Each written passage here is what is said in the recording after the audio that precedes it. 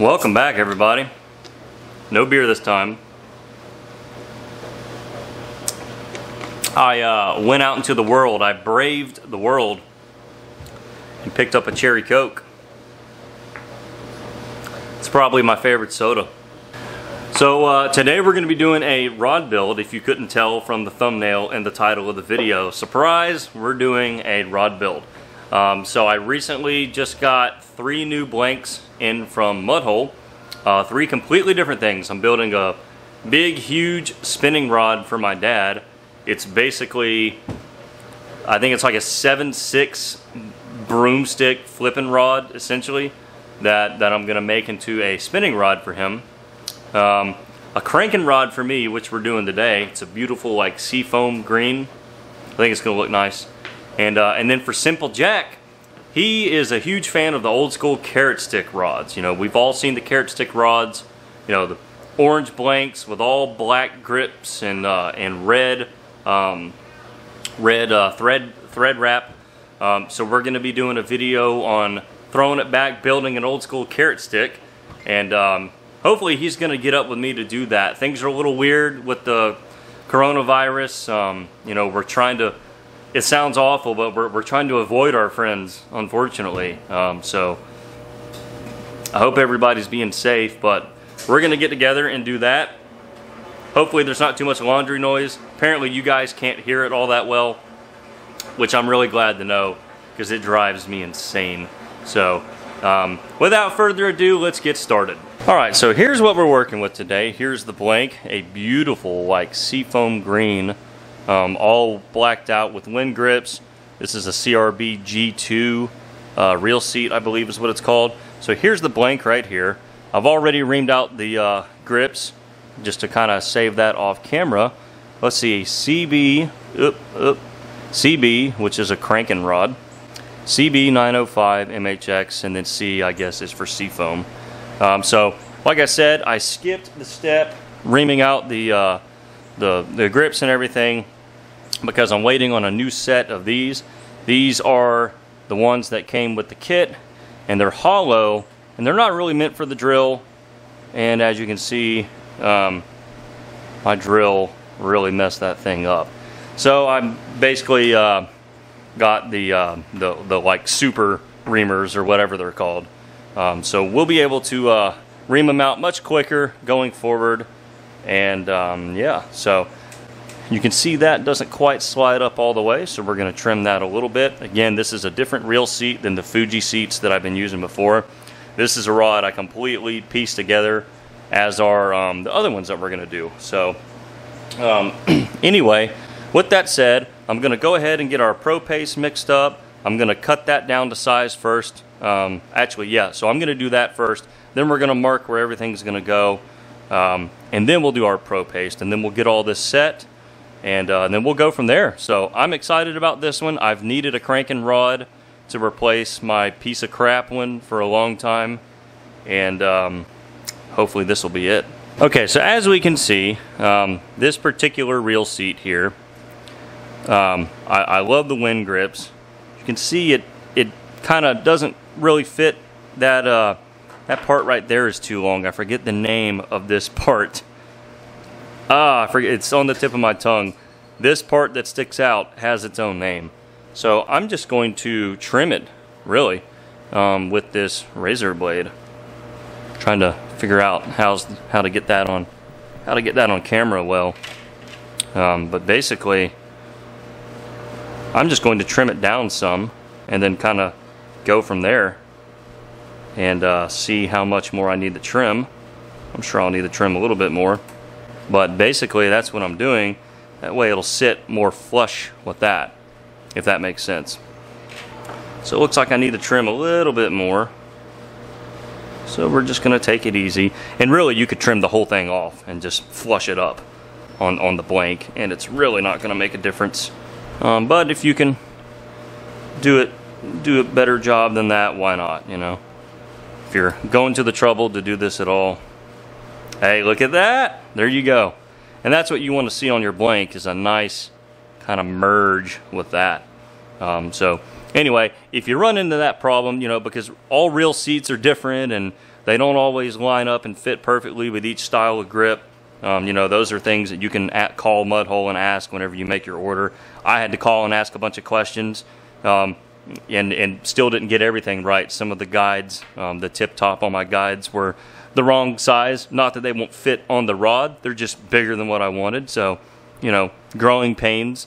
But, you know, you can always call them and ask questions, and I would advise you to do so.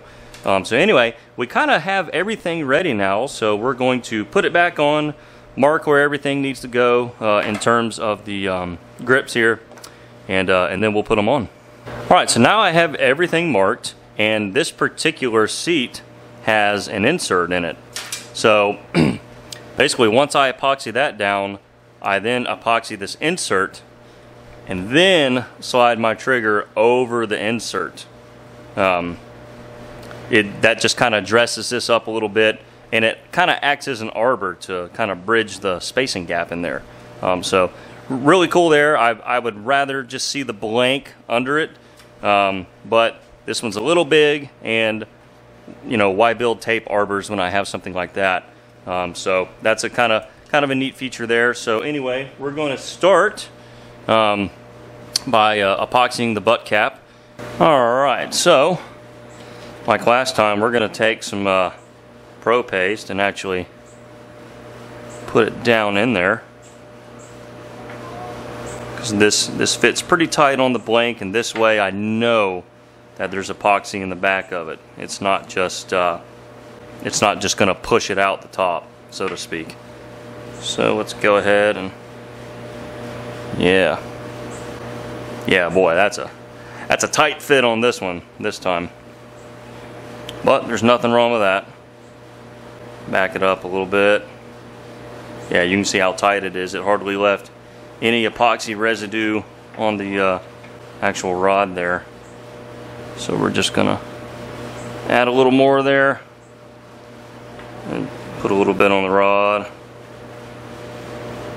and then we should be good to go as far as epoxying the butt cap. Okay, next we're gonna epoxy the blank above this for the grip there. My parents just got here, so I gotta go say hello to my folks. They're bringing us supplies because it's hard to find toilet paper and stuff right now, if you can believe that, which I'm sure you can because you read the news. So anyways, we're gonna try that. Yeah, boy, tight fitting today. It kind of takes all the epoxy off, which you don't want necessarily. You want it to be everywhere. In fact, I'll probably have to mix up a little bit more Pro Paste here. But anyway, as you can see, plenty of epoxy there. Alright, and now we're going to epoxy the blank down here for our insert. I am really excited for this rod. I don't throw crankbaits like a whole ton. You know, this is Florida. We're usually fishing some sort of grass or something like that. But when I do, I enjoy it. Alright, and now we're going to put the rest of this epoxy, just what I can get, all over the top of this thing. So that section right there basically becomes my blank now. Right here for this part. Alright.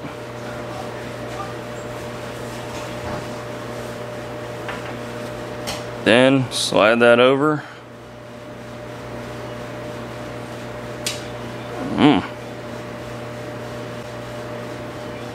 Then we should be good. That's about to drip. Oh, y'all saw that? Spine time. Look at that. We're already on spine. Heck yeah. Like, I'm not even touching that. That's beautiful, guys. Gonna try, just test it one more time. Oh yeah, I will take it. Alright, so we have everything ready to kind of start the guides. So here are the guides right there. Those are some CRB guides. in like a silver polish. I have some other sets in gunmetal and then black, of course. So what we're going to do is we're going to take our tubing here, and we're going to go ahead and set the guides, space them just kind of however I want. That's the beauty of rod building. So I'm going to use all 12 guides plus a tip top plus a hook keep. So there's going to be quite a few things to wrap. But you know, the more guides the better, because that's more surface that the line is in contact with. You know, if you think about if you have 8 guides versus 12 guides, well, 12 guides, that's 12 surfaces that the line is touching. I just think you're going to get a little bit more sensitivity out of that than as opposed to less surface. So we're going to load this thing up with guides. The last 2 builds I did all had 13 guides total.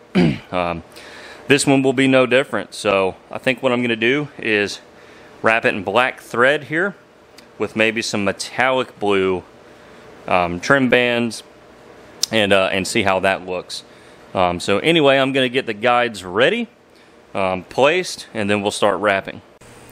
So right there you can see that those rubber bands, they basically give you these rubber tubes. You just cut them, and that's how you put your guides on for the time being to space them without doing anything permanent. So that's what it looks like there. And I'm having focus trouble, so we're going to go back to the table. All right, so getting this guide started here.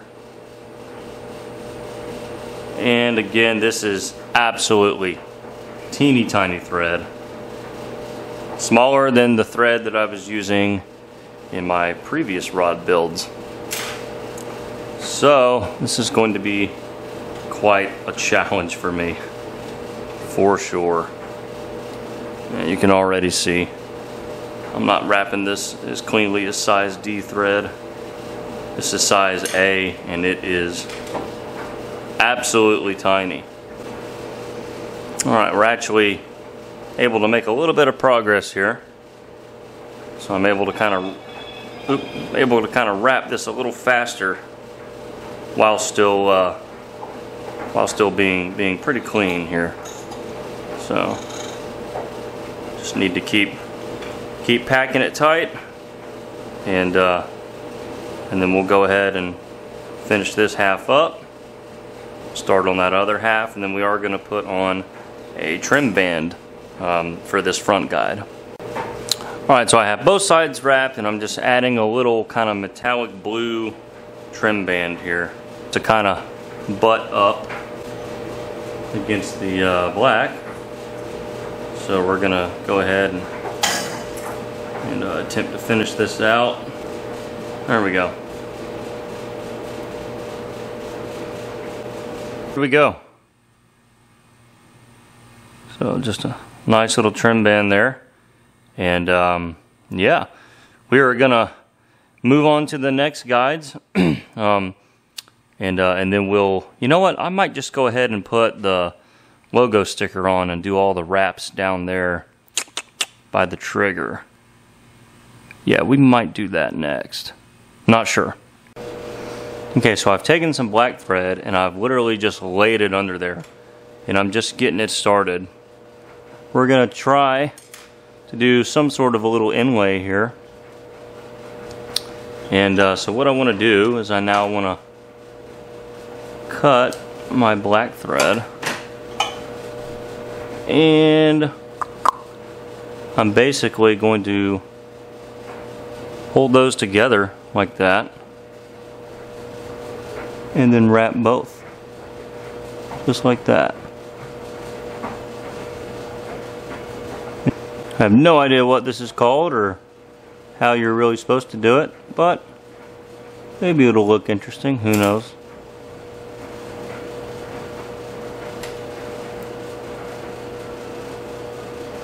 I've done a spiral inlay before, but I don't want to try to do that until I'm working with a little bit bigger thread again. This stuff is absolutely tiny.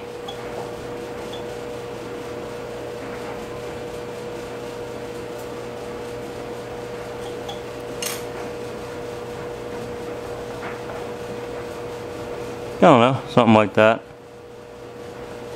Once I clean it up, it might look kind of neat.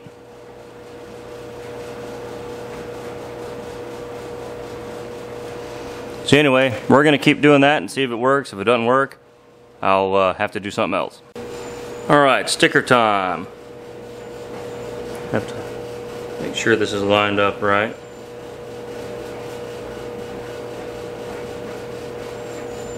A little off.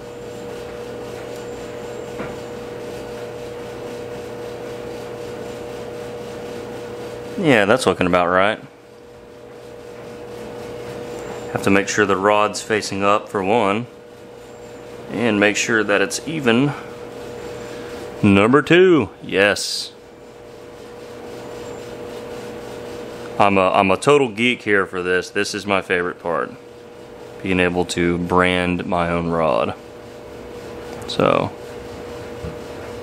pretty cool. Now comes the hard wrap on this side.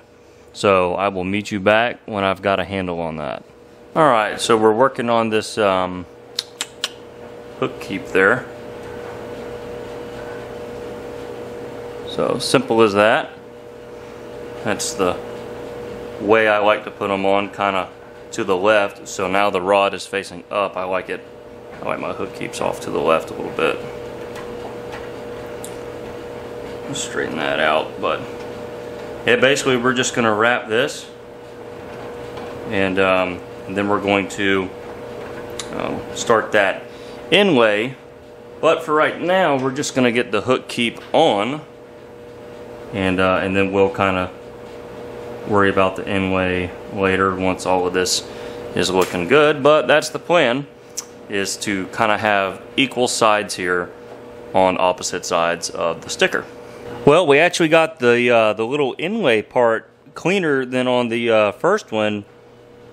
However, I actually put too much blue, so they're not exactly even. So a little bit of a beginner's error there, but we're gonna try and go ahead and finish this out and get started on the guides, because I don't want to be out here all night. So we're just gonna kind of really try to finish out this wrap. Basically, you just cut that tag end off. You can see the black thread under there, and you just wrap right over it. Nobody's the wiser. So in the event, we're gonna kind of even out these sides, and yeah, a bit of a challenge. You know, I'm still really new to this, but I'm having fun learning, and you know, I'm getting results that are good enough for me, and that is very satisfying. So yeah, in fact, I better go ahead and get my loop in there. Alright, so gotten a few guides done there. So there's one of them right there.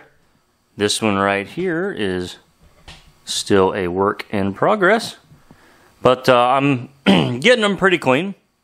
So I'm there again. I'm really happy with the way the rod's coming out. I wish I could have wrapped a little cleaner around that hook keep. I seem to have trouble with hook keeps, but practice makes perfect. So I'm gonna keep running these guides, but wanted to kind of show y'all the most recent one there. So yeah, going on nice and smooth. So there goes the telephone. All right, well, we have it on the rotator here, that thingy, and all of the guides are wrapped. Sorry, it's getting a little dark over that side. And now we're gonna mix up our finishing epoxy, and that's the last step. We'll take this thing down to the pond tomorrow and make a few casts with it, and see how this thing does. Alright, and here is the finishing epoxy. And again, if you're new to rod building, you have to be really precise with this stuff. So you can see it's at the 6. I'm gonna take it to the 4 exactly. I want to be very precise here,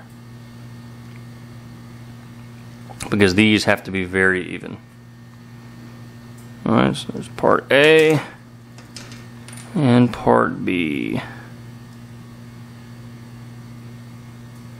Again, 6 to the 4. And that should do it for this rod.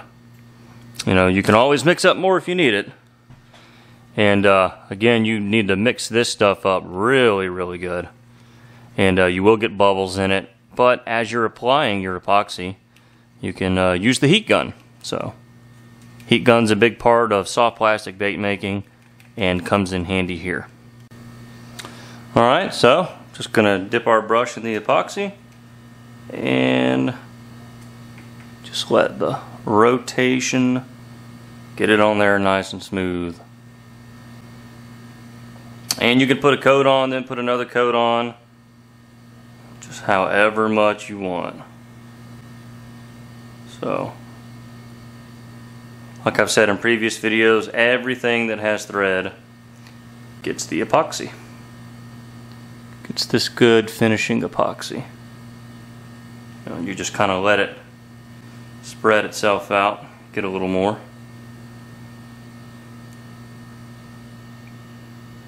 I want to cover all the threads and then kind of get outside the thread a little bit. Just like every other part of rod building, can't be in a hurry. This is a game of patience, but very, very rewarding. Very rewarding. So anyway, this is the deal right here. We're going to do this for the next while. Get this whole thing covered. And then we're going to sign off for the night. Alright everybody, she is done. So yeah, this is the rod. So she'll be out here spinning all night like a rotisserie chicken. And we will meet you back tomorrow and go make a cast with it. Alright guys, here it is. We are down at a little pond. There's actually a lot of fish in here. Never caught a big one, but we'll see. Maybe we'll get a bite. But the point is to make a few casts with our new rod that 10 hours ago didn't even have epoxy on the threads. So I'm pretty excited.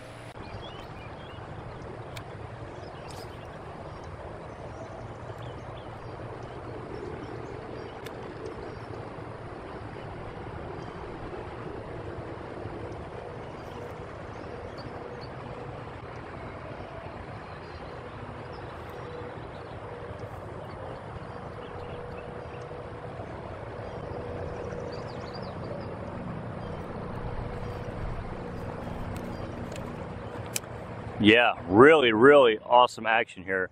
This is a subscriber sent square bill. So it runs about 3 feet, which is about right for here. So we're gonna keep making a few casts, see if we can get one.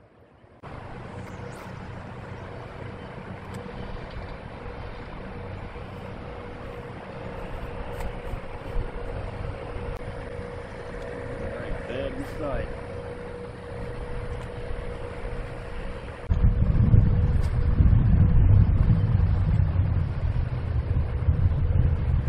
Alright, well that pond really sucks, I guess. About 2 years ago, Simple Jack and I went there and caught a ton of fish. So I don't know what was going on there. There were beds everywhere. They were empty beds, but something had to make those beds. There's got to be a fish in there somewhere. But yeah, I love how this crankbait kind of matches the rod. I didn't really even think about that. But anyway, that's it right there. Let me show you something cool here.